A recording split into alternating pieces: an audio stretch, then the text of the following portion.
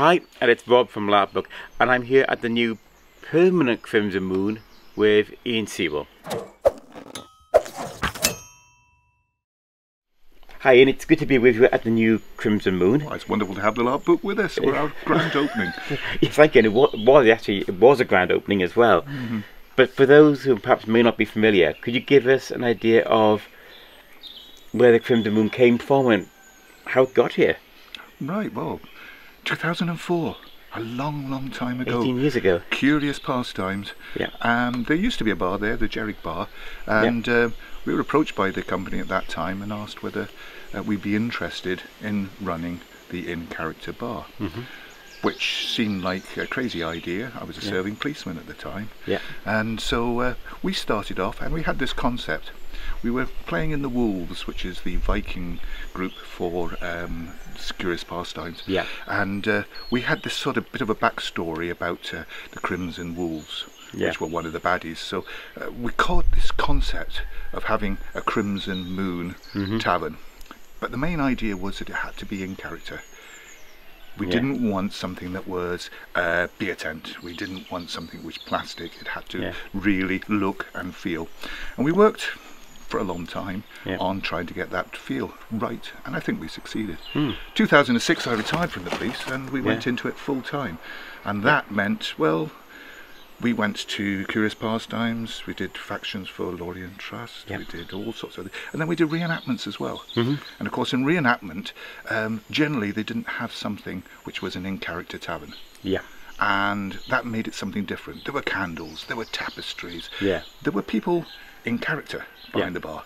It wasn't somebody on a minimum wage sort of pulling pints until 10 o'clock so they could go and get themselves a few drinks themselves. No, it was everybody behind the bar had a character, a reason to be there, and I think that always spilled over because people who enjoy themselves behind the bar make it much better for people in front of the bar, and we kept the character side of it all the way through. Well, time moves on. I had to retire. I'm getting a bit older now. Far too old to mention. And so when we retired, we thought we would like to have a tavern where we are. Instead of us travelling all the way around the country, putting up 120 foot of marquee, just Susie and myself, and then serving and then jumping in the van, we thought if we could find somewhere, we would have a tavern of our own. And then everybody else can come. Whoa! Spillage! Everyone else can come to us rather than the other way around. So we found this rather nice place out of Rhyd Lewis, which is, to be fair, the back end of Wild West Wales. It's a long way from anywhere. It's quite quiet, but we got some lovely gardens here. We got some lovely areas. There's a river going down the side, and more important, there was a big workshop. Now it was absolutely chock-a-block full of old stuff. And then I moved here and I filled it up with all of our rubbish. Of your stuff. But over a year, almost 18 months actually, we've managed to take it, I panelled it, I put everything that we felt that the Crimson Moon was when we were travelling into the character of the place. It's got candles, it's got tapestries, it's got wooden side, it's got so many tankards that we could never run out, quite honestly. We could serve most of Wales probably. And then I've got this rather nice area here where you can possibly see as we go around. We've got a beer garden. I've got a stage area over here. We've built a patio area on the side. And that's it. We just want people to come and enjoy what we've got. And yesterday, 12 o'clock, I spoke with you at that time and said, I've absolutely no idea if anyone is coming. We might just have a couple of stalwarts that we had from Curious Pastimes who've taken the trouble to come all the way along here, and yourself and Stu. And we said, we think we've got 4 or 5 people. Well, a few hours later, I had 35 people in here, all singing the Green One. Oh yes, that was a wonderful moment. But, you know, this is just local villagers and everything else, which is fine. But what we'd like to do is consider those people, those groups that we've worked with over the time, our wonderful in-character people in LARP. Also our reenactment friends. Yeah. I've got Viking friends, and I think this would now provide a situation where we could do a bit of camping. Yep. A nice little yurt down the bottom for those who want to be upmarket. Yep. You were sleeping in our trailer tent last night. Very comfortable. And we've got some space that I think we'd be able to have for camping. And I think 20, 25, maybe 30 people camping over. I think it'd be a nice venue for a tavern weekend, social, just for us all to get together again. So social weekend. I mean, there's an opportunity. If you have a social weekend, probably people have weapons. Probably, if they have weapons, they'll start fighting each other. I've no doubt there's a necromancer somewhere in this area which is probably going to raise up a few zombies, because it's the sort of thing that happens. But you know, you could do anything. It's not a huge place, just under 3 acres. But it's rather nice, I think. No, it is rather beautiful. Yeah. Yeah. So. And that's really what our intention is. They got rid of the pub in Lewis in 1914. That's right. This over 100 years ago. It is. It's 108 years. 100 years now, so with no pub. So there are 1 or 2 people in the town who sort of now find that if they can walk to us rather than driving to one of the other pubs, and I think that probably showed slightly last night, because there were several people who really shouldn't be anywhere near a car probably for a couple of days. But of course the other thing is we still have our mead emporium, and we have our country wines.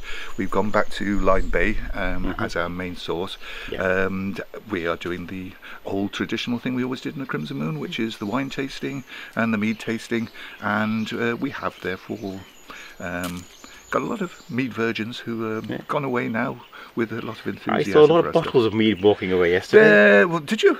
You probably had too much yourself, because I think people were carrying them rather than walking. Possibly, yeah.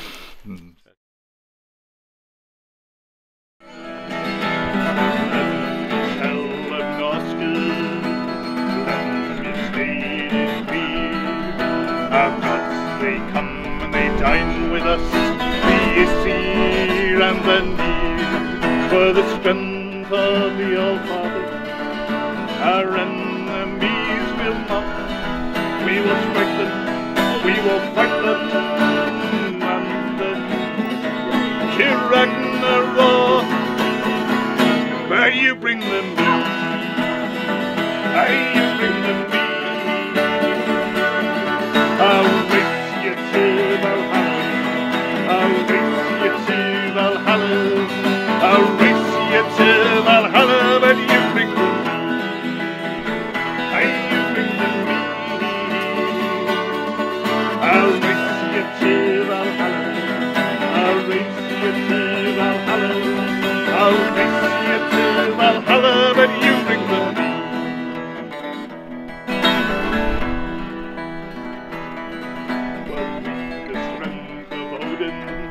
Our courage makes classy as gold. We got the wisdom of Azrazel, and we wield the hammer of Thor. We will strike them, we will fight them, we're wolves we cannot fall. And I'm my own Valkyrie, she's here. Where? She's on our shield wall. And you bring them me, you bring them me. I'll race you to Valhalla, I'll race you to Valhalla, I'll race you to Valhalla, and you bring the me. Try it.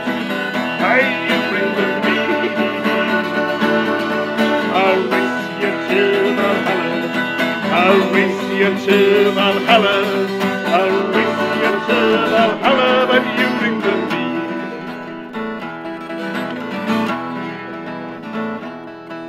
So it's once more into battle. Werewolves, we have no fear. We can strike them like Madi or Modi. We can rip them apart like Tyr. And we carved our names in viper. We turn the storm to dust. We will strike them. We will fight them. Our battle cry, Valhalla or bust. You bring them me.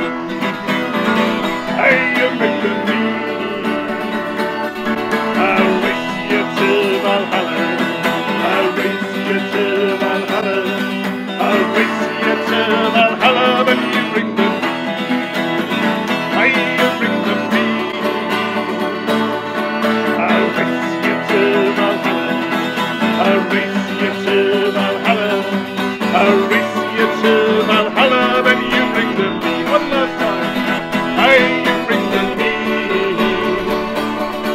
I'll race you to Valhalla. I'll race you to Valhalla. I'll race you to Valhalla. But you bring them me. Thank you, thank you. Well, that's fantastic, Ian. Well, look, thank you so much. So this is Rob with Ian at the Crimson Moon, and in the background you might have heard Fabio, the peacock. If you get a chance to come here, please do. Thank you, and thank you very much, Ian. Thank you, Rob. Thank you, Stu. I'll race you to